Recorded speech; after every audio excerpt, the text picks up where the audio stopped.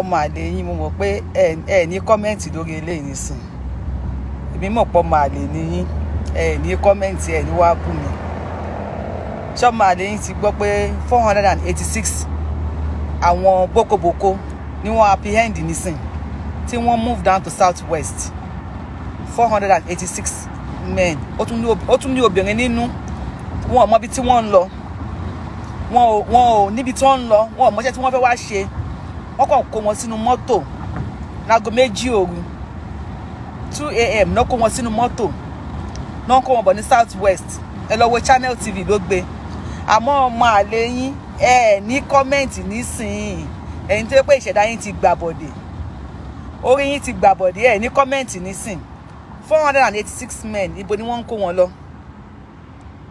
kí ni wọ́n fẹ́ kó wọn lọ ṣe wọ́n bi wọ́n láwọn ọmọbi tán àwọn ń lọ wọ́n kàn pààkì àwọn sínú mọ́tò náà ni wọ́n kọ wọn sí south west wọ́n ẹ̀ṣẹ̀ mú wọn ẹ lọ wo channel tv ó ti gbé mo ṣe máa repost ẹ̀ àmọ́ màá lè yín ẹ̀ ní wá kọ́mẹ́ǹtì ẹ̀ ní bú mi nísìnyí ẹ̀ ní bú ẹnu mi ẹlẹ́nu bí ẹnu kinní kan olójú bí ojú kinní kan ìyálà ìyá yẹn kọ́mẹ́ǹtì wọ́n ti kó wọn wọlé 486 náà tún kó wọlé fún yín fresh one Buhari ń kó wọn sínú kí lórúkọ ẹ̀ Buhari ń kó wọn sínú iṣẹ́ army ó ń ṣe wọ́n ní repentant ó ń kó wọn sínú iṣẹ́ army àwọn tí wọn ò tún gbọ́ nǹkan kan wọn ò gbọ́ òyìnbó wọn ò gbọ́ Yorùbá wọn ò gbọ́ anything 486 486 náà tún kó wọlé ní 2 a.m. lóru lẹ́nu ẹbí tí lóru ló ti dàárọ̀ ni wọ́n tún kó wọlé ìyálàyà yẹn ní wá comment every Tinubu go and do lọ́wọ́ akọ ẹ̀ lọ ṣiṣẹ́ pẹ̀lú ọkọ àbí kí lè bá ń sọ ẹ̀yìn ọ̀dẹ̀. Yes, thank you say you don't see am 486 kí tó bá pé wọ́n fẹ́ gbé fún Tinubu tó wọ́n fẹ́ Buhari ò fẹ́ jagun kò fẹ́ pa yín nípakúpa tó pé lóòótọ́ wọ́n fẹ́ gbé fún Tinubu ni wọ́n fẹ́ kí Tinubu máa ṣe lọ ni wọ́n fẹ́ gbé fún Yorùbá àṣà pé Tinubu nìkan tó bá pé wọ́n Nàìjíríà ni 486 men yẹn kí ló tí wọ́n kó wọn wọlé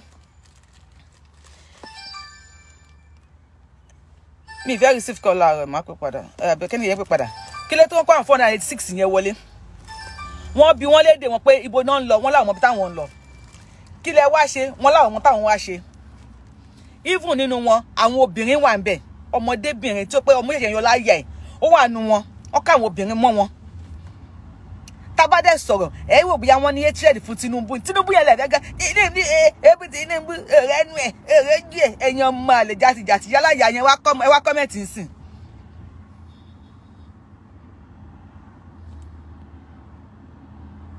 If you have seen it more than 1 week so 1 week yẹn ò kí n ṣe fídíò so have they returned them ṣé wọ́n ti return wọn have they returned them to where they are coming from they will not return them. Wọ́n kàn notify yín ni showing the video they are just notifying you they will not even do anything for them and they will not do anything with them they will still put them among you guys they will still be living with you guys àwọn video àwọn television kàn show yín pé kẹ́lẹ́ bá àmọ́ kan tó ń bọ̀ fún yín ni me I know they will not do anything to them what will they do ọmọ Buhari ni wọ́n náà. There's immunity on them. Yoruba nation no going back, yo. Work there, work from work, another work to another work in you. That's what we say. Go and find working. So another one. From one to one. No, because you pay lute pay tirishe tí ó ti ṣiṣẹ́. Tá bá dé sọ̀rọ̀ ẹ̀yin tẹ́ jẹ́ youth ẹ̀yin ọ̀dọ́.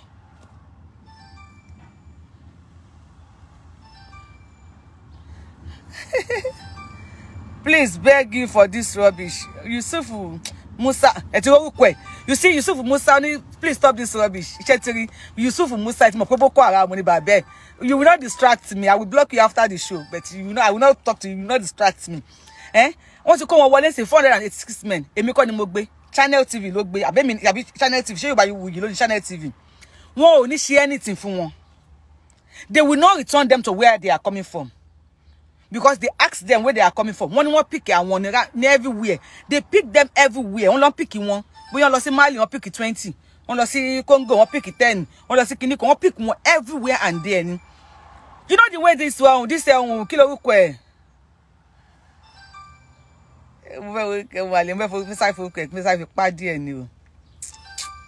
Yusuf Musa, you know the way àwọn ìyá mo Yusuf Musa, you know how they born.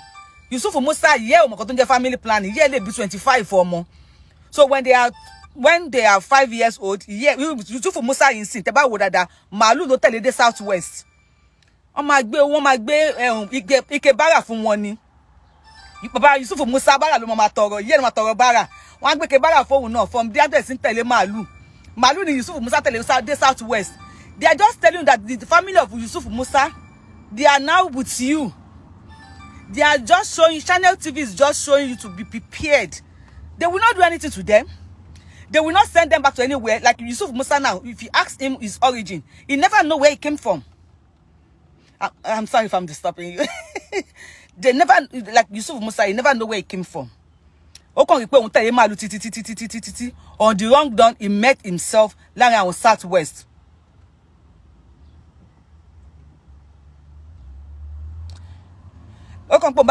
Southwest ni. So we want to talk 486 wọ́n kó wá iná nísìn. Wọ́n ṣe pa wọ́n bára wọn. Where are you coming from? They don't know. What are you here for? They don't know. What type of job you want to apply for? They say they don't know. Where are you going? Wọ́n ní wọn ò mọ̀. Who brought you here? They don't know. How did they get 486 able guys? Because they are able guys. How did you get 486 guys? How did they get to you? Wọ́n ní wọ́n pick àwọn káàkiri. Ọkàn ṣà wọ́n bí ṣagolo ṣago. You are Yusuf Musa tó ń come and pick wọn káàkiri. They just went everywhere picking them on the dustbin. Okay, now they don't know where they are going. What do you expect? If I don't want to talk, you can leave my page. No problem about that. If you don't want me to say anything, you can leave my page. You can leave my page. Nǹkan tó bá John la ma fi ń wé un. Yusuf Musa ojo gambari ojo àwọn tó kó wọlé. So mo do fi ṣe example.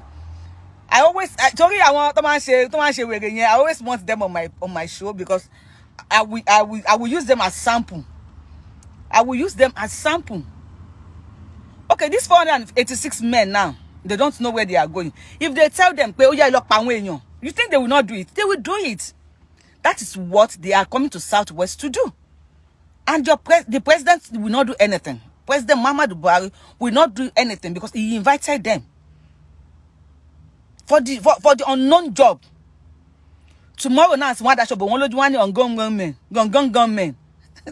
They just put them in your midst, and they tell you they are gunmen. Small time they will say, they can even put Asho Yoruba Nation.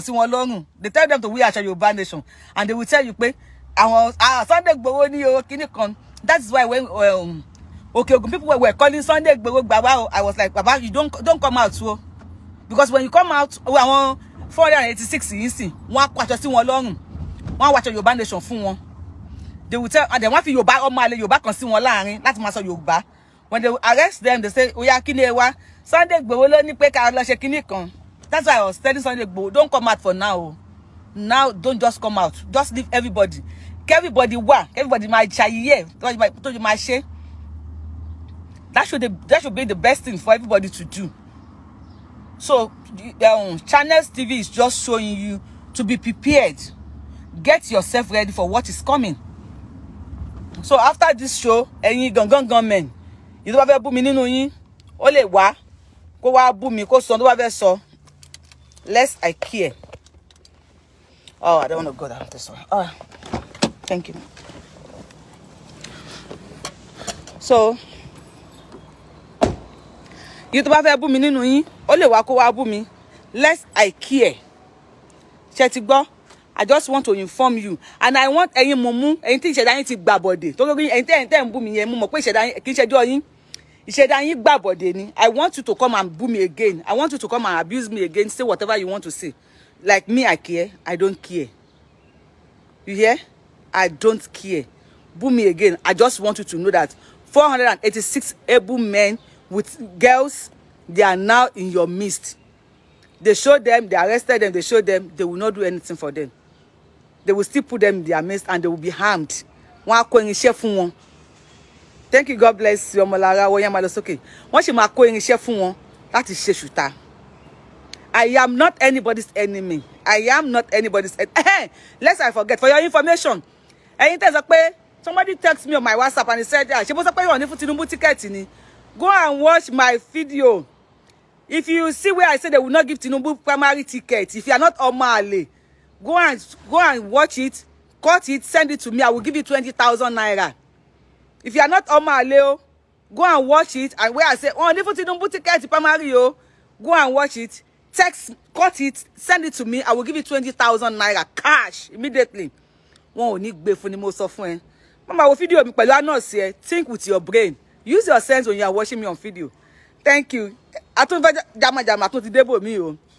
I wish people one die will share by California, Nigeria. Nigerian people, your Nigerian youth. Buhari pe ni lazy Nigerian youth. I know you are not lazy. I know you are active. I know you can work. Ṣebí Nigeria no si bí èmi náà. Nigeria mo dàgbà sí kò sí ọmọ Nigeria tó ya ọ̀lẹ. The youth, what you tó wá bú mi ní page mi. Ọ̀dẹ̀ ni ẹni. O kì í ṣọ̀lẹ. Nigeria ló ṣìkádà ara ẹ lò. I am here now. Ṣiṣẹ́ méjì mẹ́ta. What of tó máa fún ẹ náà ní ṣe méjì mẹ́ta kẹ́ máa ṣe. Kí surplus iṣẹ́ wà. Kọ́n yé yá owó kọ́n máa fi ṣe fàájì. Kọ́n yé yá ọmọ ìtàn fún àwọn Boko Haram. 486 before you come on my page to abuse me. Those 486 people tí wọ́n kó wọlé yẹn. Ask yourself, ṣé wọ́n ní fún wọn lóúnjẹ? Wọ́n máa fún wọn lóúnjẹ. Àárọ̀, ọ̀sán, alẹ́. Wọ́n máa fún wọn ní owó oògùn, medical treatment fún wọn. Wọ́n equip wọn. Wọ́n fún wọn ní aṣọ, wọ́n fún wọn ní ammunition. Owó yẹn tó máa fi dá ilé iṣẹ́ sílẹ̀. Fún wọn tó jẹ́ youth tó ń bú mi. Ṣé ò ní ṣiṣẹ́ ni? Ó fẹ́ ṣiṣẹ́ ò rí ni. Ó lágbára agbára ẹ waste ni. Alágbára ẹ di ọ̀lẹ ni. Ìwọ bàbá náà, ìwọ ìyá tẹ́ ti dàgbà, tẹ́ fọpọlọ ṣe tẹ́ kígbé ẹnu ẹ̀. With this ẹnu, you don't even know here in America there are some Spanish, there are which ma ṣe show lórí yẹn. There are some people that when you ask them, òyìnbó ni wọ́n o. When you speak English to them, they say no English. No English. No English? No English. They don't understand English. Òyìnbó ni wọ́n American people, they don't understand English. So ọ̀dẹ̀ ni ẹ́. Ọ̀dẹ̀ ni ẹ́ o. If you see anybody say you can't even, how do you communicate with in America? You will definitely know if that kind of person kò tí kó Nigeria, because here we have a lot of òyìnbó funfun gbáhùn. They don't understand English. Talk less, they will speak it. Wolo mo. Yoruba nation, no going back. See you. Atufe wo share me. Mama baba, ero ri yin. Owó tí wọ́n fi máa bọ́ àwọn 486 yẹn. And they are not Nigerians. They just pick them randomly from everywhere and bring them to Nigeria. Ìwọ ìyá bàbá tó fẹ́ wá bú mi, tẹ́ fẹ́ wá ṣe ìyá wọn ìyá mi wọ́n gbé glass sí gimu ọ̀rẹ́ ẹnu ẹ̀, àwọn yóò pònú. Owó yẹn wọ́n lè fi tọ́ àwọn ọmọ yín ní school. Owó tó fẹ́ fi bọ́ 486 men yẹn, wọ́n lè fi ra aṣọ fún àwọn ọmọ yín. Wọ́n lè fi ṣe good health care fún yín. Àmọ́ ẹ lọ́pọlọ 2000 Tinubu, 2000 Atiku, 2000 Peter Obi, 2000 àwọn olóṣèlú, ó sì wọ̀ yín lórí. Ẹ jẹ ayé àwọn ọmọ yín máyé. You are wasting the future of your unborn children pàápàá. Ẹ ti gbọ́? Ire o. I don't hate anybody. I love everybody. I want the best for you. Go and find another. Mo wo kodi go and find another job. Go and get. Elo wa share mi se. Mo wa wo page e. Mo ri àwọn ọmọ ẹ. Ola pe kids are ọmọ and I love children. Mo ri àwọn ọmọ ẹ tí wọ́n ṣe cultural dancing. Tẹ́ bá rí ile tó ṣe cultural dancing. Gbogbo jakujaku orí akitan. La me tin ṣe end of the year party. Mo pe orí wèrè. Ke bi lọ find another job. Here. Ní ìlú ta wa yìí. Ó ti rí. Mo gbọ́ mọ́tò bí ṣe ló já mi lẹ̀. Wọ́n ti já mi lẹ̀ sí pé ọmọ ṣiṣẹ́ lè mi. Wọ́n ti já mi lẹ̀ sí bí nìyẹn. Màá tó bá wọn ṣiṣẹ́. Wọ́n á tẹ̀tù sanwó mi fún mi. Ẹ yé ṣe bí wèrè. Ẹ ṣe dáadáa. Ẹ gba ẹ̀tọ́ yín padà lọ́wọ́ àwọn bàbá yìí. Ìwọ ìyá tó ń bú mi, bàbá tó ń bú mi. Ọmọ ẹ náà lè jẹ president.